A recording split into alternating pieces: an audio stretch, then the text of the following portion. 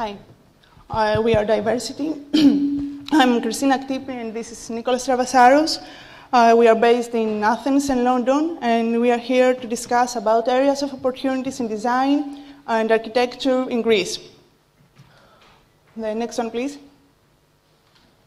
So, for many years, Greeks and tourists have been living their myth in Greece. Up to 2009, when the debt crisis knocked the country's door, causing a complete shutdown of the Greek economy. The onset of the problem finds everyone unprepared, and the system crashes. The first reaction of the Greek debt crisis is anger and blame. The full amount of the debt is revealed, along with a complex set of Greek particularities that shaped this debt, also known as Greek reality.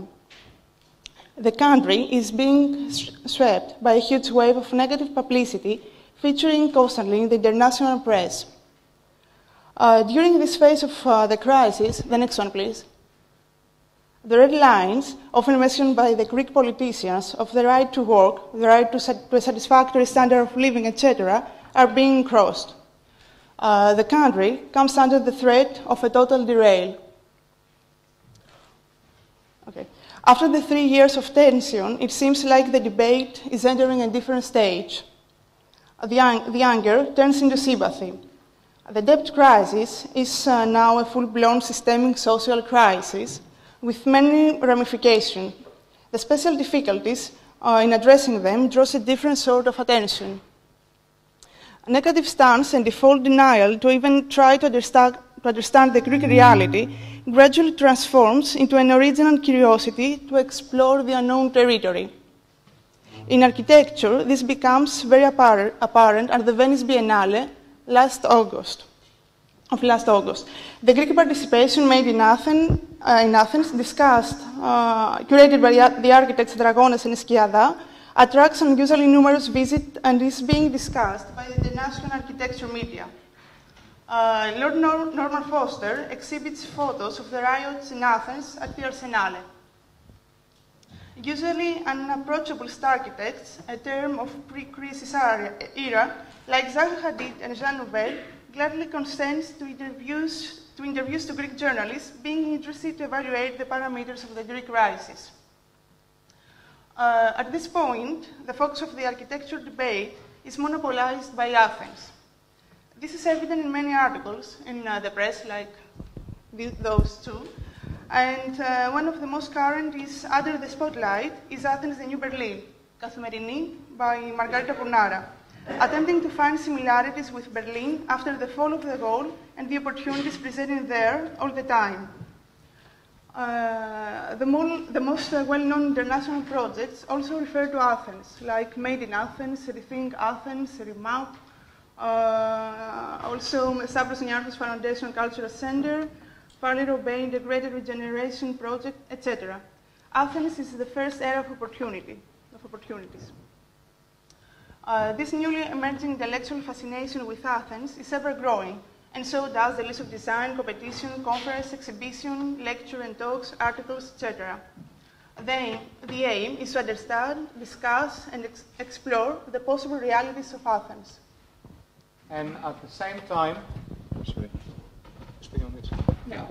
at the same time that Athens is being discussed more than ever, there is an amazing phenomenon that 54% of the population of Athens would happily escape and would gladly move to live at the periphery, at another territory, if they had the chance, if they were presented with the opportunity.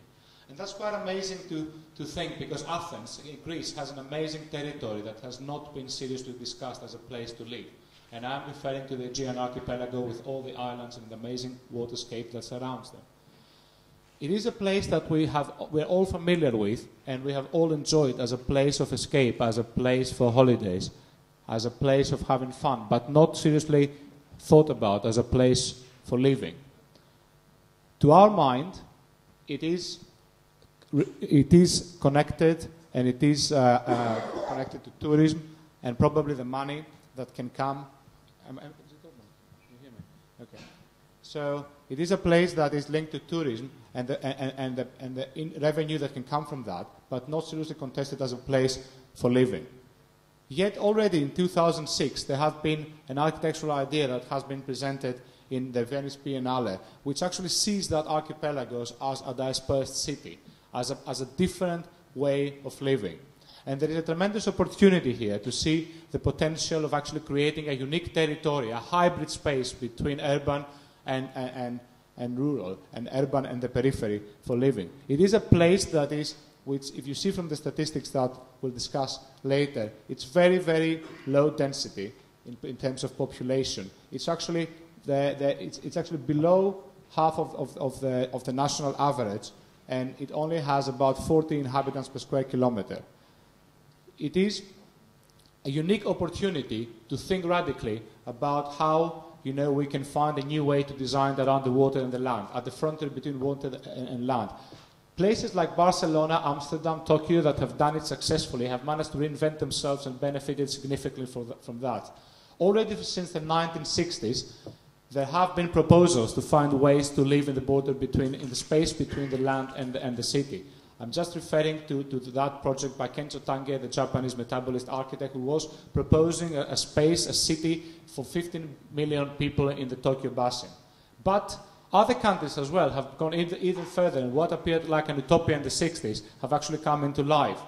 Dubai had to recreate a coastline. It's not a very successful architectural example, but it shows that enormous potential to reinvent a sort of life that is completely different to what we're used to.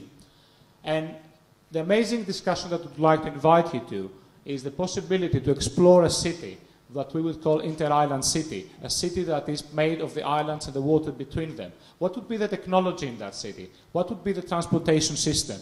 What would be the new building typologies that we had to invent to live in that city? Thank you.